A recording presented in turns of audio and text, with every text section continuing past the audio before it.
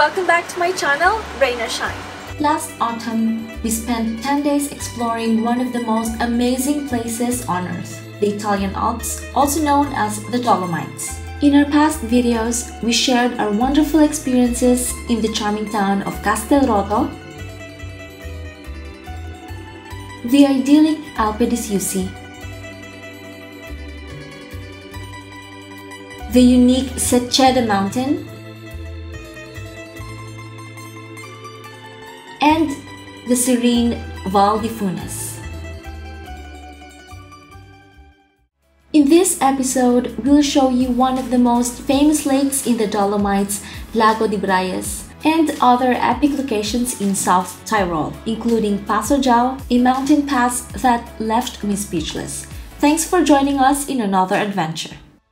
From Val di Funes, we headed to our next destination, the well-known Lago di Braies. We checked in at our hotel before heading to the lake and meeting our Italian friends Massimo and Giulia.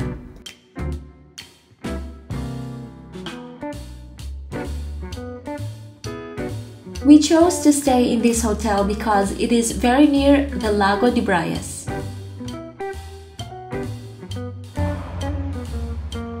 You can actually walk from the hotel to the lake, but we opted to use our rental car because I was still tired from the trekkings that we did in the previous days. Due to the increase of the lake's fame, they have limited the parking access during high season. Please check the latest official information and the prices for the parking before visiting Braies.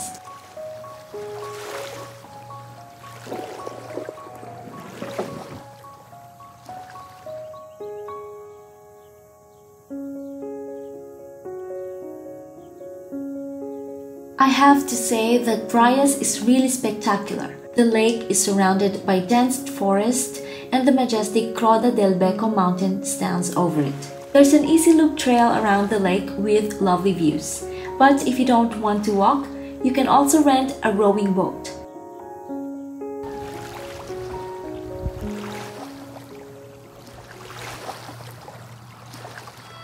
At first, we thought the price was a little expensive, but in the end, we both enjoyed the experience. It felt very romantic to row on the turquoise water with the mountains reflected on it, and I was reminded of the song Moon River.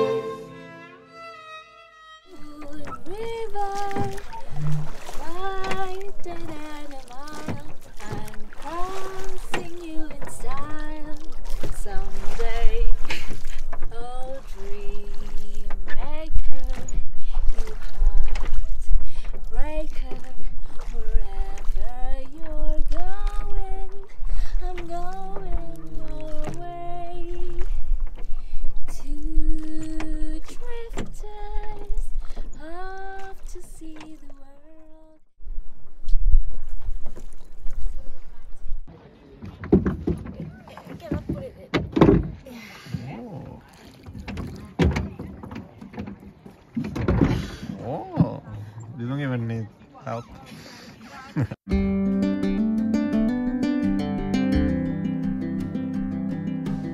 For dinner, Massimo chose a family-owned local restaurant in Dobbiaco. The building itself is a few centuries old. The foods were all fantastic and satisfied our cravings for Italian cuisine. Massimo treated us with a tasty bottle of wine again.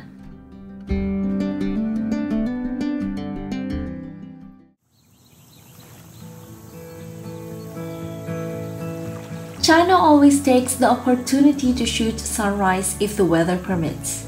While I was still sleeping cozily in our hotel, despite the freezing cold, he woke up early to take some videos and photos in the Lago di Dobbiaco.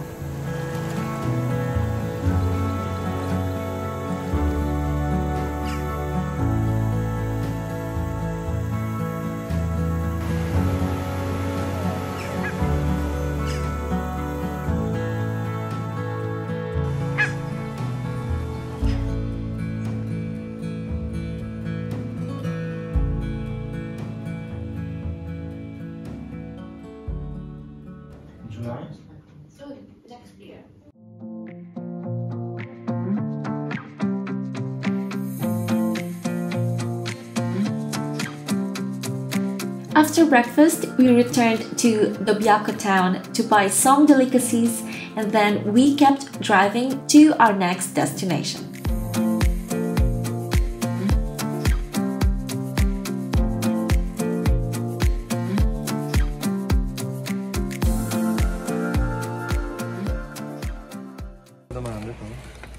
Cos'è quello, Massimo? Cosa abbiamo preso? Abbiamo acquistato un pane tipico locale sudtirolese chiamato Braies. È morbido in questo caso, può essere anche secco. Questo è senza sale, ci può essere quello con l'aggiunta di sale o di cumino o di finocchi. Questo è semplice, è pane morbido. Per Rain allora? Ah? It's for you? Ah, sì. Grazie.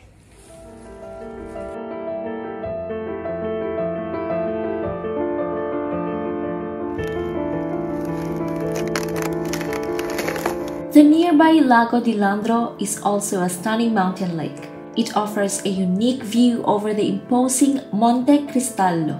Besides Braies and Dobbiaco, Landro is among the 3 largest natural lakes in the upper Val Pusteria. There are various mountain hikes around Landro, however, we didn't have much time to walk around.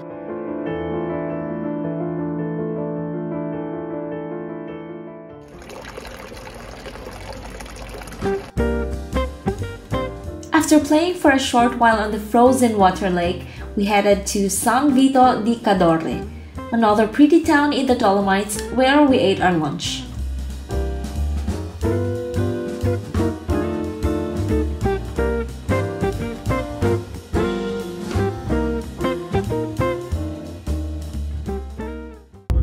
We have just finished eating our lunch. Now we are going to pass one of the most scenic road drives in the Dolomites. Basically, we are gonna go from Cortina d'Ampezzo until Passo Giau, and then from Passo Giau we are gonna be heading to Colle. Turn right onto Via Pian E1. To where? To Colle Santa Lucia.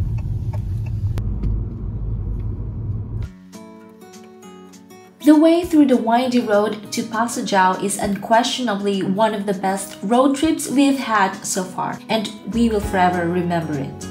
The roads will surprise you with twisty bends, ups and downs, and constant astounding views of the Dolomites.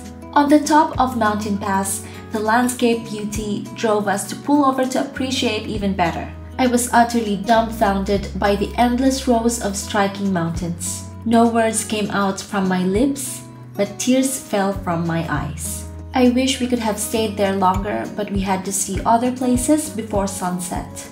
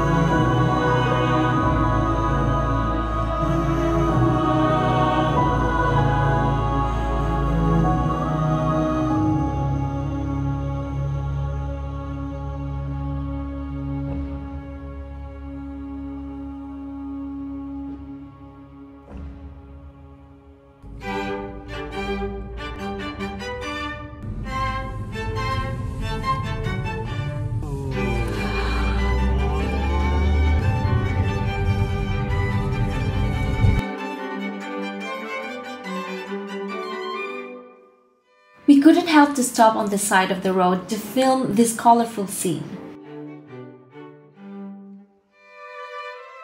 Colle Santa Lucia is a captivating town surrounded by mountains, including Monte Pelmo, one of the main peaks of the Dolomites. The fall colors transformed these alpine landscapes in live, vibrant paintings. Dun, dun, dun, dun, dun, dun, dun. We're gonna be with the star. Today we have indulged ourselves with stunning views. Even by just driving on the road, it was really amazing. There's no beautiful sunset today, but with this view, it's already very worth it to come here.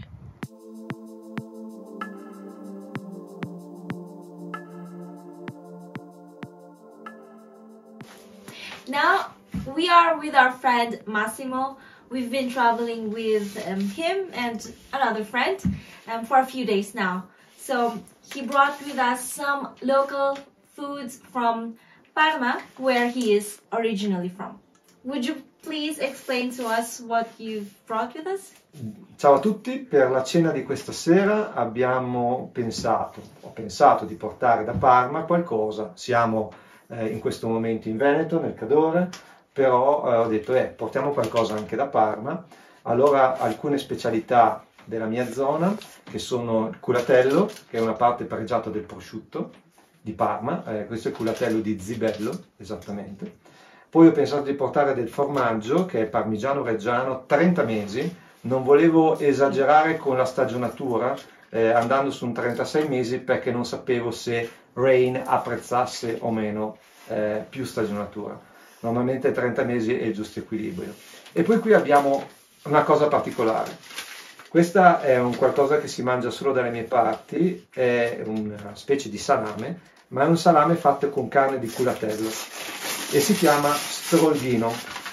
È molto caratteristico, dunque la carne è molto fine, caratteristico il nome.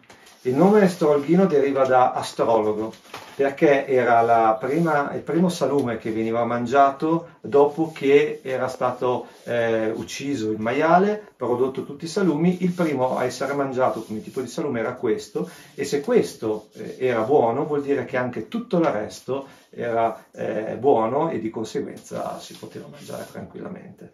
Dunque stasera noi andremo con salume e formaggio delle mie parti, accompagnato da un vino piemontese, e vediamo di assaporare qualcosa di buono tutti insieme.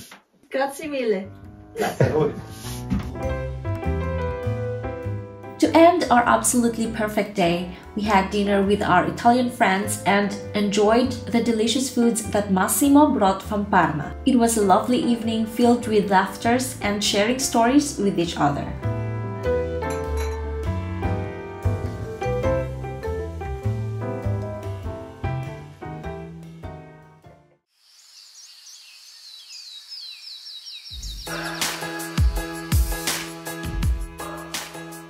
Stay tuned for our next travel video, because we will show you some of the most incredible places to visit in the Dolomites.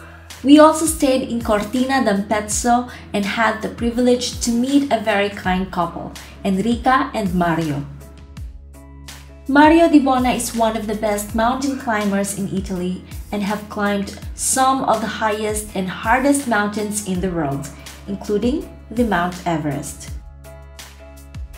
I had the opportunity to be taught by Mario in the best mountain climbing facility in Italy.